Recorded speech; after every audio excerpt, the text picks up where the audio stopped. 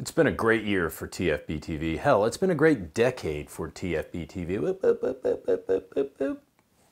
Almost had a little spilly spill there. It's also been an outstanding decade for guns. So that's what we're doing today on TFBTV, the top 10 guns of the decade from 2010 to 2019. Cheers. I'm gonna keep this quick because otherwise you guys won't watch this video if I spend like 2 minutes on every single pick. And the shooting's gonna start any second now because it's New Year's Eve in New Orleans. We made a poll for our Patreon and Subscribestar supporters, and we consulted with the Firearm Blog writers, TFBTV contributors, and said, guys, what do you think the 10 best guns of the past decade are? We went to you, our supporters, and we got over 500 votes. We asked, which ones do you think are the best? And we created a top 10 just for you. So here goes. Ah yes, number 10. It's almost as if in 2016, I felt a great disturbance in the gun force. Like a million, god damn it, sucker, mother piece of shit, suck my bombs, were all suddenly silenced. That's because the Ruger Mark IV came out. And for those of you who aren't familiar with the Ruger Mark series, this is probably the most popular .22 handgun of all time. Bill Ruger personally designed it in 1949 around the most dangerous handgun in the history of creation, the Nambu. I had a Mark II whenever I was younger, and I think that's how I learned how to curse. Taking apart and putting the Mark II back together is the biggest pain in the ass in the entire world for such a happy gun, you know, such a fun little plinking gun. So with the Mark IV, basically the major change was they made it easier to put back together. The most popular .22 handgun of all time, now it's easy to take apart and put back together. It's our number 10. Number 9, I was very surprised that only 7% of you thought that this gun was the top gun of the decade, and that is the Smith & Wesson Shield and the Smith & Wesson Shield 2.0. This was one of the first excellent single stack 9mm. It came out in 2012, well ahead of, say, the Glock 43. Very reliable, rust resistant, less than an inch thick, it only weighed 19 ounces, and it holds 7+1 rounds of 9mm in an almost pocketable frame. Best of all, it seems like every couple of months you'll get a rebate from Smith & Wesson for like 50 or 60 bucks, making these things like $199 each. At least the Smith & Wesson Shield 1.0. The 2.0, they upgraded it, better grip texture, forward slide serrations, a much better trigger. While there were several single stack 9mm pistols prior to the Smith & Wesson Shield, this one was really the first one to be backed by a big company that was reliable and affordable, and that's why, at least for a moment in time, it was the best selling single stack 9mm of all time, and it may still be, even though the Glock 43 I know sold at least like 1 million copies in its first year or two. So, cheers to the Smith & Wesson Shield. Moving on to the number 8 from 2015. We polled you all, as I said, and we took all the runners up. This was kind of a runner-up. I didn't really think it was a top 5 gun, but we posed it to you and we said, which one of these gun designs do you think is the least important? Well, the Ruger Precision Rifle got the least amount of votes. That means the fewest people thought it was the least important design, with only 6% of you thinking that the Ruger Precision Rifle was less important than other designs that we put to you. So the Ruger Precision Rifle, very simply, it is a precision rifle made by Ruger. It's a bolt action, excellent gun. Our precision rifle expert, Joel, he's really one of the snootiest SOBs that you've ever met when it comes to high-end gear, and you guys get upset at him a lot for it, but I respect him and I respect his opinion. So when Joel says that this is probably the best entry-level precision rifle for the money, you better listen. You're looking at a sub-MOA, out-of-the-box precision rifle that needs nothing but glass whenever you buy it. Excellent adjustable stock, free-float handguard. We've probably done like 5 videos mentioning the Ruger Precision Rifle over the years just because it's that good. And recently they launched it in Magnum calibers as well. This is a sub-MOA, out-of-the-box gun that cost you just a tick over $1,000. And that's why it's number 8. Moving on to number 7 with 8% of the vote, we've got the Sig Sauer MPX, one of my favorite pistol caliber carbines. This is a 9mm subgun made by Sig, and in my opinion, It took all of the shortcomings of the venerable MP5 and it improved upon them. It weighs about a pound less than the MP5.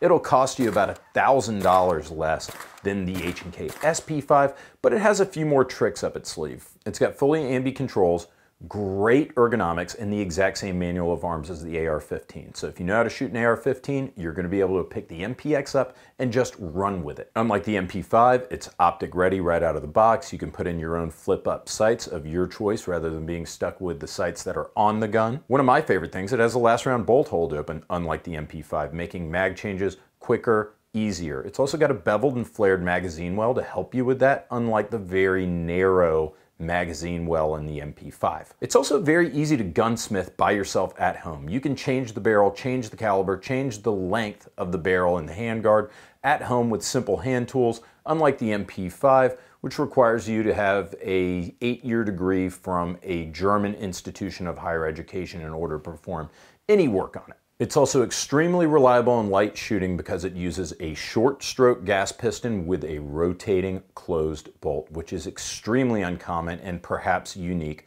for a 9mm subgun. So that's why we say, cheers MPX. Moving on to number 6, guys, I'm sorry about this. I forgot to put it on both of the lists. I figure I'd just put it somewhere in the middle of this video because it's one of my most favorites. It's my damn list, all right? I let you guys vote on it, but it's my damn list, and that's why the Gen 5 Glock 19 is gonna be on here. You guys remember when I went to Glock in Smyrna, Georgia for the Gen 5 Glock 19 and Glock 17 reveal? I was elated, of course. You had over 20 improvements from the Gen 4 to the Gen 5 gun, the most notable of which, the Glock Marksman barrel, which made it the most accurate Glock of all time. You had the more ergonomic grip texture and grip frame, omitting the finger grooves. The NDLC coating, which Glock claims is even better than its prior iterations of nitrocarburizing, tenifer, and so on. An ambidextrous slide release, and a flared magazine well. According to Glock's research, the Gen 5 Glock 19 is its most durable and reliable Glock 19 ever. The Glock 19 is possibly the most popular 9mm pistol of all time.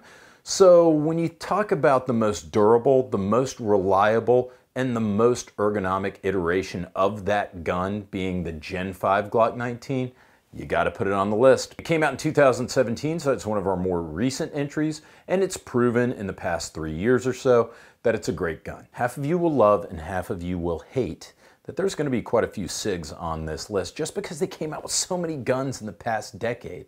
The number 5 is the SIG MCX. The MCX is everything that an advanced carbine should be. Imagine if you took the ease of use of the M16, the ergonomics of the M16, the accuracy of the M16, and you combined it with the legendary reliability of the AK-47. But you also made it easier to gunsmith than either of those guns. Well, there you have it, the SIG MCX.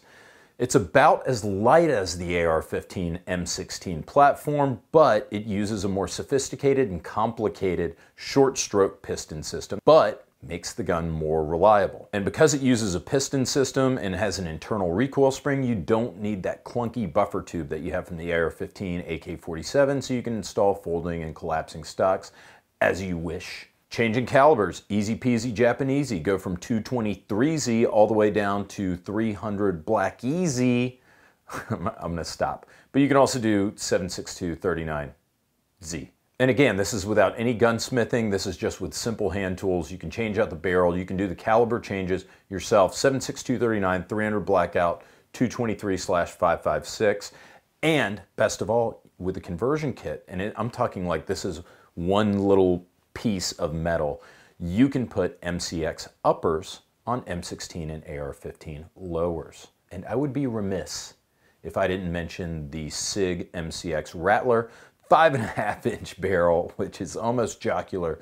300 blackout, this thing shoots. If you put a suppressor on it and you shoot subsonic 300 black through it, it pretty much obviates any pistol caliber subgun. It's as quiet as it gets, but it still hits like a 45 up to 200 yards. Woof, you guys are gonna hate this one. You're gonna hate it, you're gonna hate it, and I would say I'm sorry, but I am not sorry that the High Point YC9, the Yeet cannon, is number 4. You all know it's a tradition. Whenever I have a list, I always do a controversial number 4, and I think this one is perfect for it. First of all, it's kind of controversial because, well, it's been made, it hasn't been released yet, so I'm not sure it even counts as being in this decade. It may not even come out in 2020, at least into production, as far as we know. But what is it? What is it? The Hi-Point Yeet cannon is an epiphany. It is the second coming of Christ. No, I'm kidding. It's a cheap, like $100, $150 9mm handgun, but it's reliable. And if you guys know the Hi-Point C9 that's been out for forever and ever, made out of pot metal and plastic, reliable as all get out, kind of a limited capacity, clunky as hell, straight blowback design, very simple, very inexpensive, very unsophisticated. Not like a nice tuxedo and a beer in a champagne glass. But it still outscored in the voting the Shield and the MPX, and it basically tied the SIG MCX. The Yeet cannon, or the YC9, the second iteration of the Hi-Point C9. Essentially, Hi-Point said, look, we're gonna listen to you guys. We're gonna have interchangeable sights. We might put an RMR cut on there. We're gonna put forward slide serrations. We're gonna enhance the design a little bit, make it look a little more modern, change the grips out, make a double stack magazine, and include a threaded barrel. And that's pretty cool. So if anything, this is one of those A for effort situations. Is the Hi-Point YC9 going to be a piece of shit? Certainly. Is it going to be reliable though? Yeah, it will be, and you're going to have a few more features that were lacking on the Hi-Point C9, so cheers to Hi-Point. Moving on up to number 3 with 13% of the vote, you have the Glock 43 and 43X and 48. They're all kind of lumped in together. Why? Because they're all kind of the same gun. You've got the Glock 43, which was Glock's first entry in 2015. The Glock 43 is ultra reliable. It's Glock reliability, Glock manual of arms. Love this gun. Great magazine release, great grip texture, about an inch thick.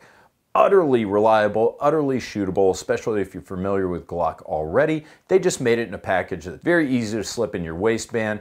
Thank God this happened. I was waiting on it a long time. But you only had 6+1 capacity. So Glock introduces the 43X, which uses the same slide as the Glock 43, although they added forward slide serrations, but it takes a 10-round magazine. And now Shield Arms is making flush fit 15-round magazines. So you get the same capacity as a Glock 19 in a gun that's hardly bigger than any other single stack 9mm out there on the market. So thin, a little bit bigger grip, and in fact, the grip is maybe like less than 1/10 of an inch thicker than the grip on the Glock 43. That is between the 43 and the 43X, although the slides are interchangeable. Then finally, you have the 48, which is just a Glock 43X, but with a longer slide and barrel. This is one of my favorite guns, possibly my number 1 of the decade, but you guys gave it enough votes to get it to number 3. Moving on to number 2 with a whopping 20% of the votes, the SIG P320/M17.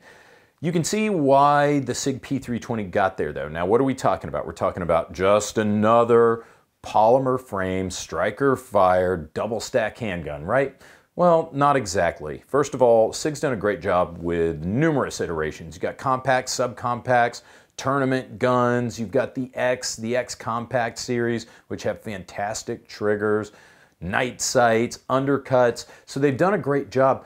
And the great thing about it is you really only have to buy one SIG P320 because it utilizes a serialized trigger pack, not a serialized frame like every other gun out there. That means you can just drop your trigger pack into any other frame. So if you want a subcompact tomorrow, get a subcompact frame for like 40 or 50 bucks. All you got to do is swap it out. They're not the first ones to do it, but they're the first ones who got really, really good at it. And that's why it's been adopted as the US Armed Forces next generation handgun, replacing the Beretta 92. Hats off to SIG. They certainly had a great decade with that news. Finally, number 1 with 33.4% of the vote, just barely over 1/3 of the total vote, the SIG P365.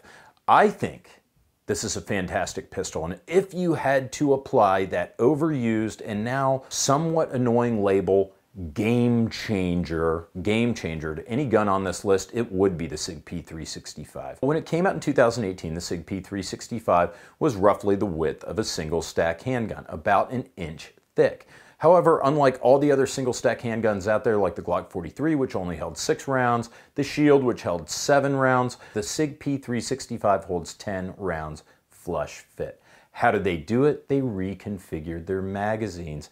So they're like a 1.5 semi-double stack, but they fit into a single stack frame. It's got one of the best striker-fired triggers of any handgun out there. Excellent X-ray night sights, forward slide serrations, the super tough nitron coating, eminently shootable, eminently carryable, and now there are several other iterations, including the SIG P365 XL, which has a little bit bigger butt, a little bit longer slide, so you've got a longer barrel, longer sight radius, and it's a 12-round flush fit. You've also got the SIG P365 SAS, which I was less impressed with, but it was received warmly by the consumer market. So guys, the Firearm Blog, which has been around for like 12 years now, thanks you for an excellent decade, and TFBTV, which will be 5 years old, January 20th, 2020. Wow, holy smokes. It's 2020, guys. Can you believe that? In just a few hours, it's going to be 2020, and I'm glad that I got to spend my New Year's Eve with you. Happy New Year, everyone. Cheers. Congratulations to the top 10 guns of the decade.